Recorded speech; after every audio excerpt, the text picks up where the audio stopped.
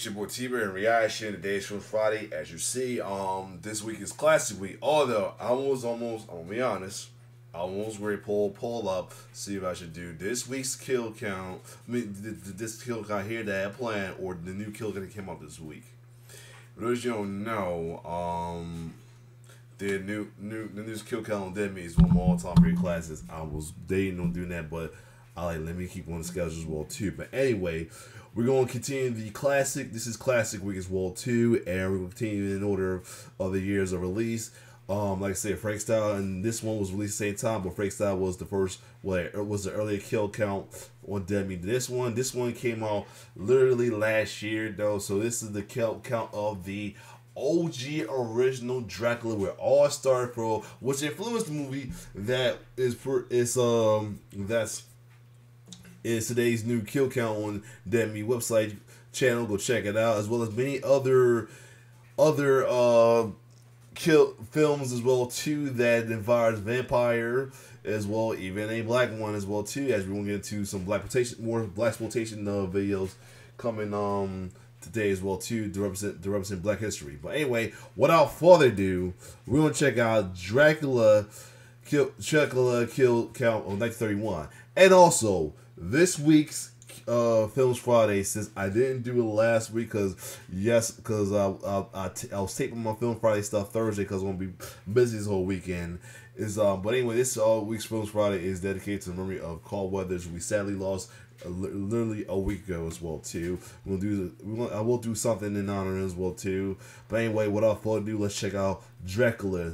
Let's get it.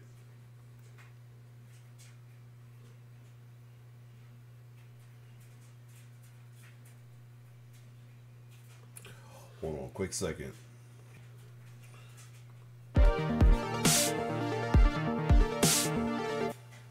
Welcome to the kill count, where we tally up the victims in all our favorite horror movies.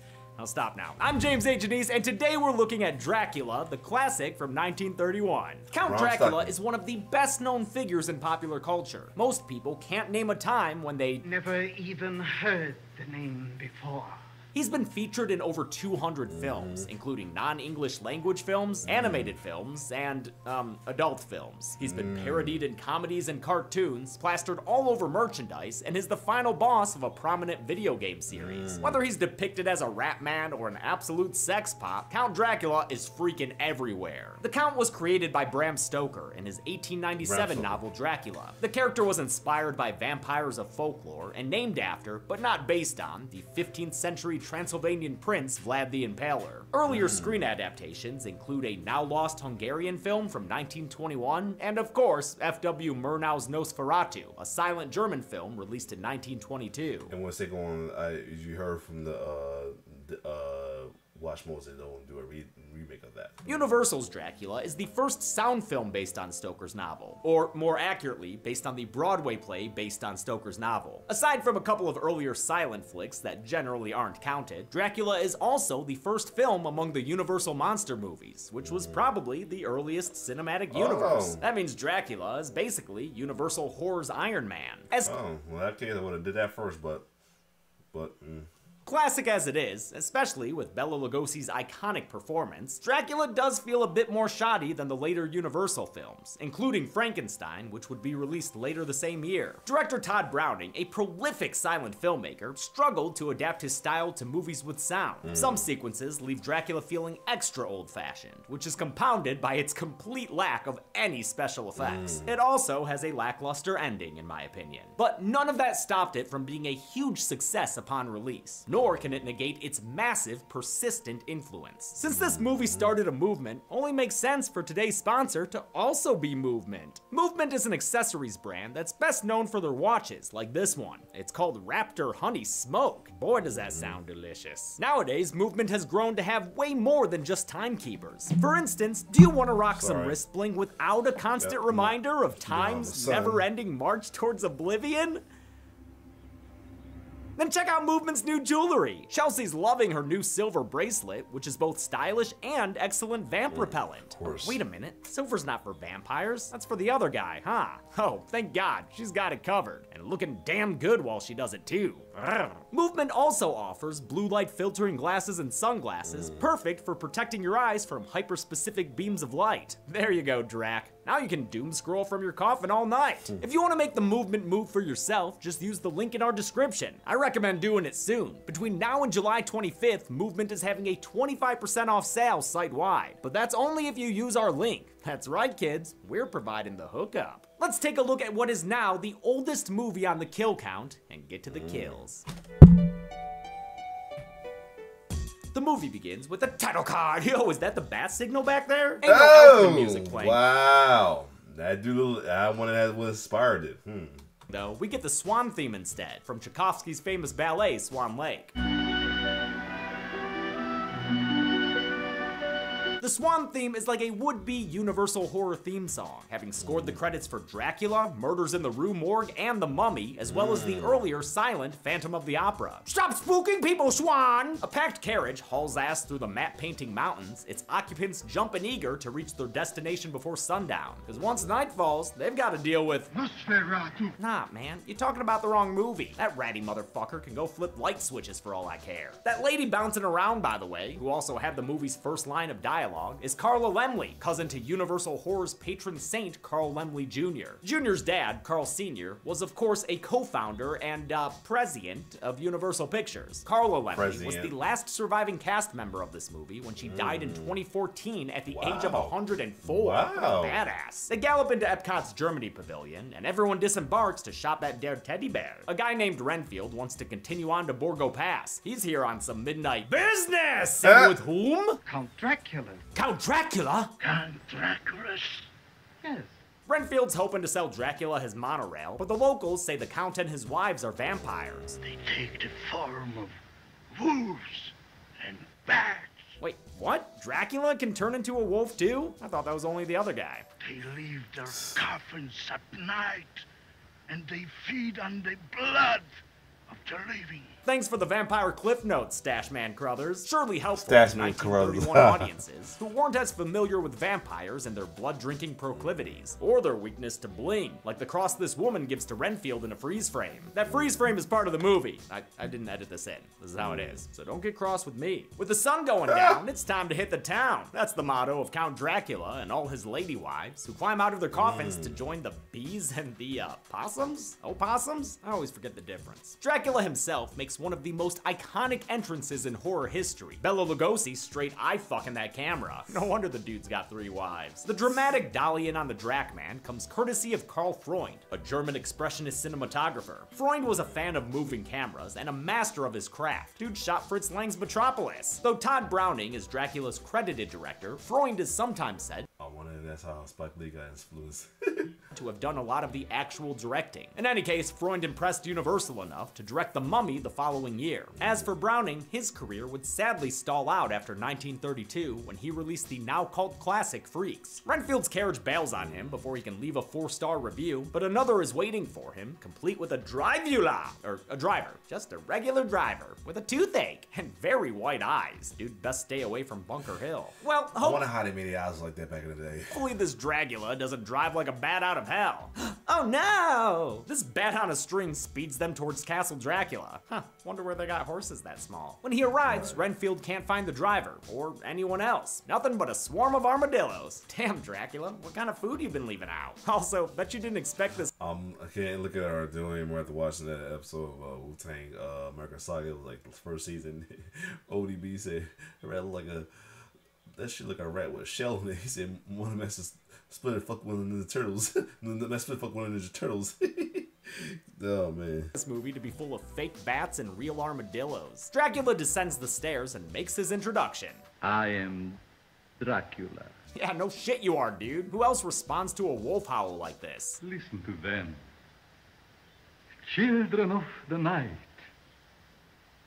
What music they make. Is he about to start rapping about a zing? Bela Lugosi was a Hungarian expat who left his country to escape political unrest. He had to learn early roles phonetically since he couldn't speak English at first, but eventually wound up on Broadway in 1927 when he started playing Dracula. Despite the experience, he still had to lobby Universal and take a pay cut to earn the role on the big screen. Earlier choices for a Dractor included the Man of a Thousand Faces, Lon Chaney, Caligari cabinet member Conrad Veidt, and John Carradine, who'd get his turn in the cape in the 40s in House of Frankenstein and House of Dracula. Many amazing actors have played Dracula, but Lugosi is still the most associated with the role. Bela Lugosi showed the world for all time how a vampire was supposed to look, how a vampire was supposed to act, and how a vampire was supposed to talk. Not only that, he also showed how a vampire should steal your girl. Well, my father's performance in Dracula brought him to the attention of, in particular, the female portion of the audience. They loved his performance.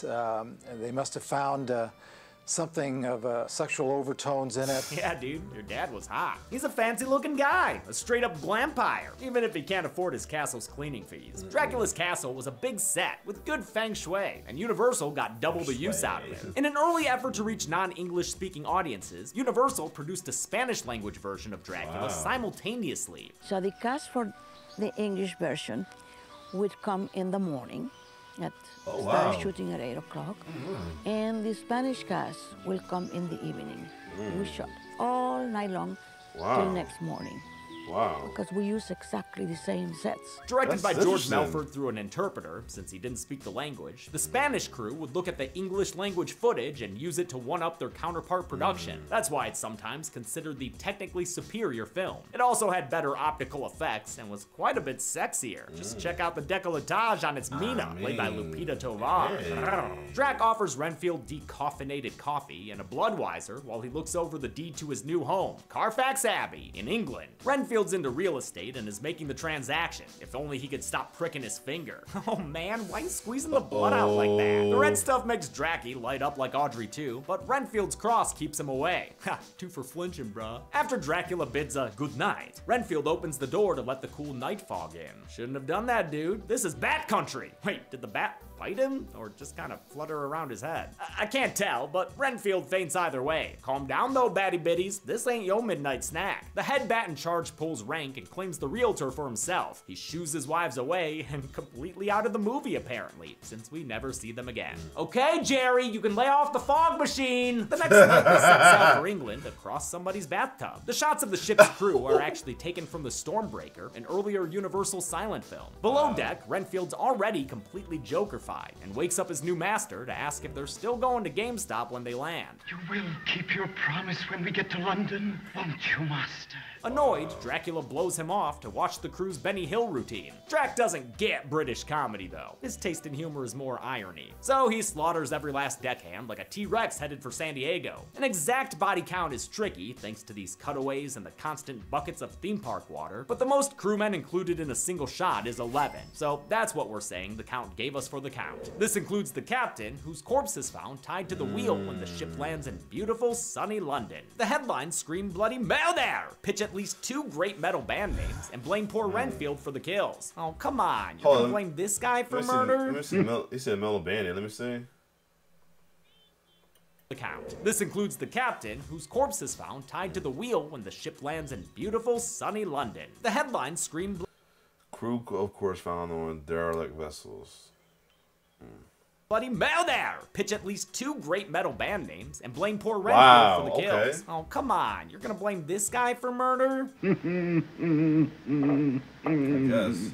Oh, yeah, never mind, that's fair. Dracula lets Renfield rot in the madhouse as he puts on the Ritz and roams the streets. The first woman he finds sells, flowers for your butthole? What?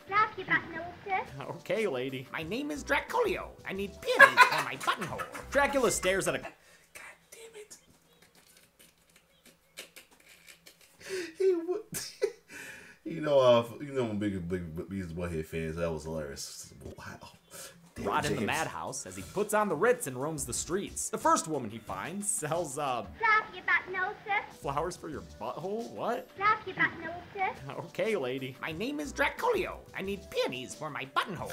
Dracula stares at a car with its high beams on and then slow dances the buttonhole beauty behind a barrier. he'll never flower another buttonhole again. As the police furiously whistle at the corpse, the killer pairs his dinner with a show. Oh shit, dude, is this the prequel to Abraham Lincoln Vampire Hunter? Dr. Seward. Yo, Seward? Lincoln might really be here after all. Dr. Seward here is Dracula's new neighbor at Carfax Abbey. Seward's daughter is Mina, her fiance is John Harker, and their friend is Lucy Weston, who connects with Dracula over a poem about death. To die, to be really dead, that must be glorious. Mina's not as interested, and a himbo John keeps a pissing contest with the Count. I should imagine it would need quite extensive repairs. I shall do very little repairing. One of the funniest parts of Dracula is how often and severely John Harker gets his shit wrecked. Lucy even piles on when the girls gossip about the Count that night. Oh, I suppose he's all right. But give me someone a little more normal.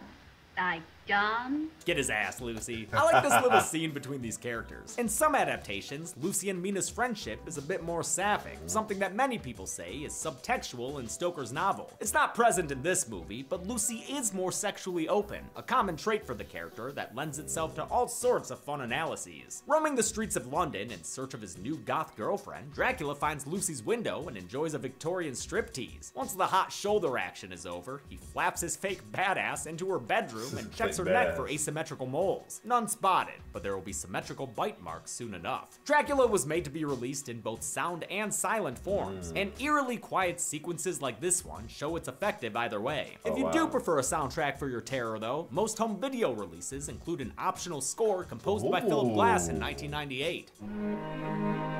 Nice.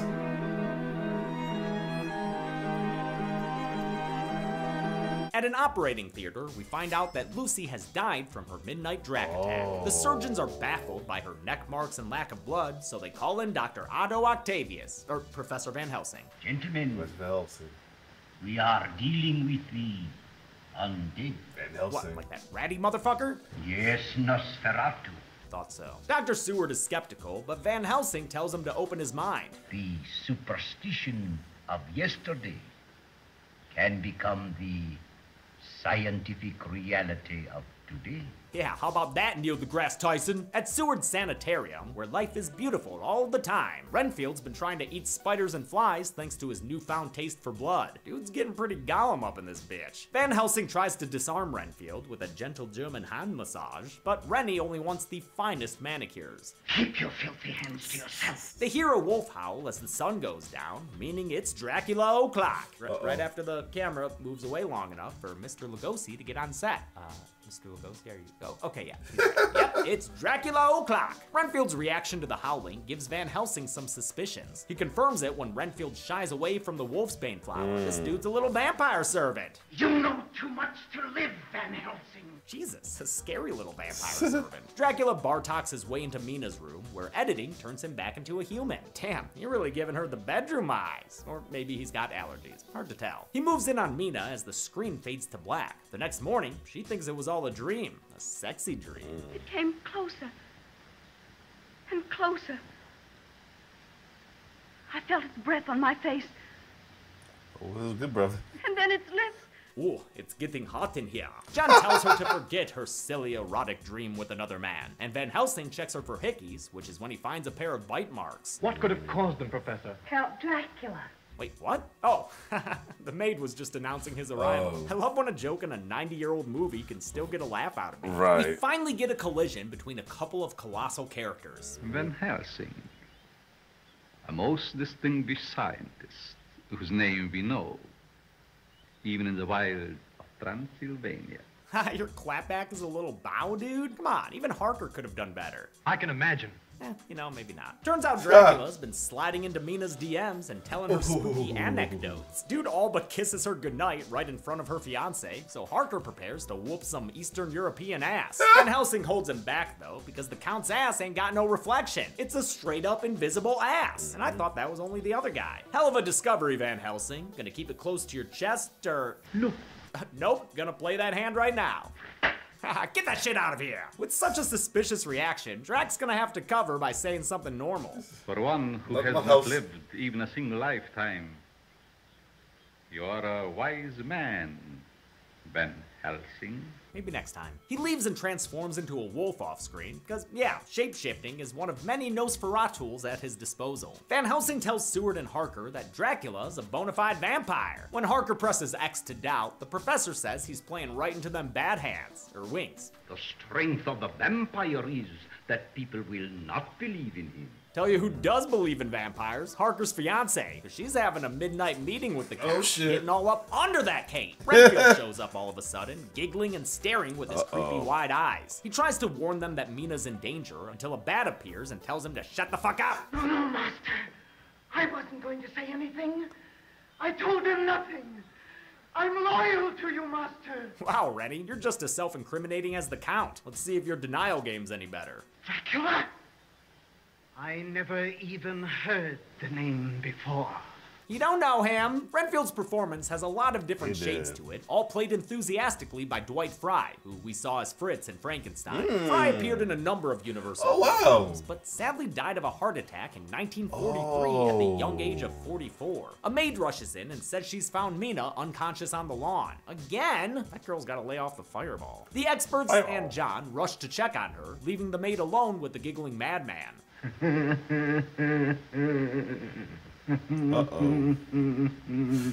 She passes out and Renfield crawls towards her, perhaps intending malice for this Alice. But no, there's no kill to count here. We see the maid alive later on, and besides, as the Spanish version shows, Renfield was just going in for a fly. He clarified earlier that although he wants blood, he's not a murderer. You will see that I get lives. Not human lives, but small ones. Mina regains consciousness and starts coming to her senses too. No, John. You mustn't touch me. And you mustn't kiss me. Ever again. Damn, Harker, get wrecked. As the others plot how to kill Count Dracula, Renfield shows up so Dwight Frye can deliver a monologue. Rats. Rats. Rats.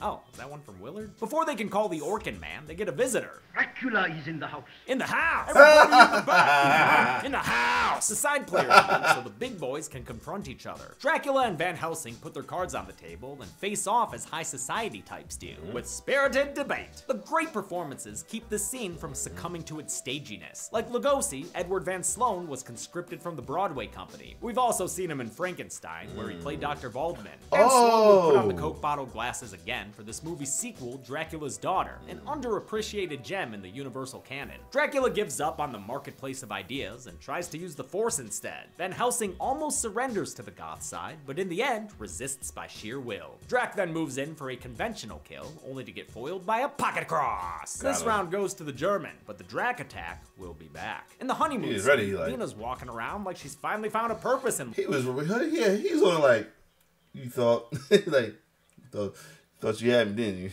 You're so... like a changed girl. Yeah, dude, it's because she got that vampire blood in her. I mean, she's sitting there talking to a bat. John's kind of into it, though, because for once, his fiancée seems into him. Your eyes.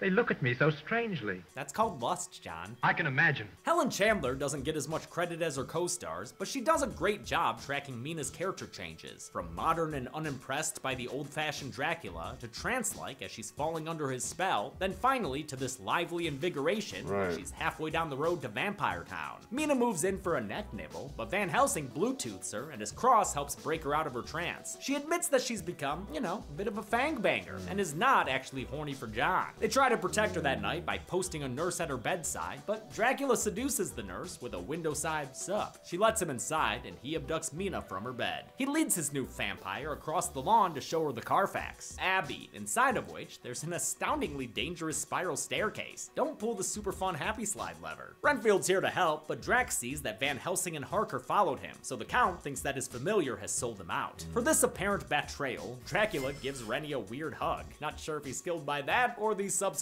tumble down the stairs, but in any case, this little flycatcher is ready for dissection. Audiences in 1931 heard Renfield scream as he was attacked, but Universal silenced this scene for a 1938 re-release because of the Hays Code, which prevented profanity, suggestive nudity, and graphic or realistic violence. Mina is carried off as her fiancé and the professor break into the castle. They follow Dracula into his vacation crypt and quickly find the vampire sleep pods. Van Helsing breaks the wooden lid into a stake while Harker runs off to find Mina. We see Van Helsing wind up for the killing blow, but he drives it into Dracula's heart off screen. The Prince of Darkness is brought to a permanent end with some Bela Lugosi screams. Those screams were also dropped in the 1938 version, but have since been gloriously reinstated.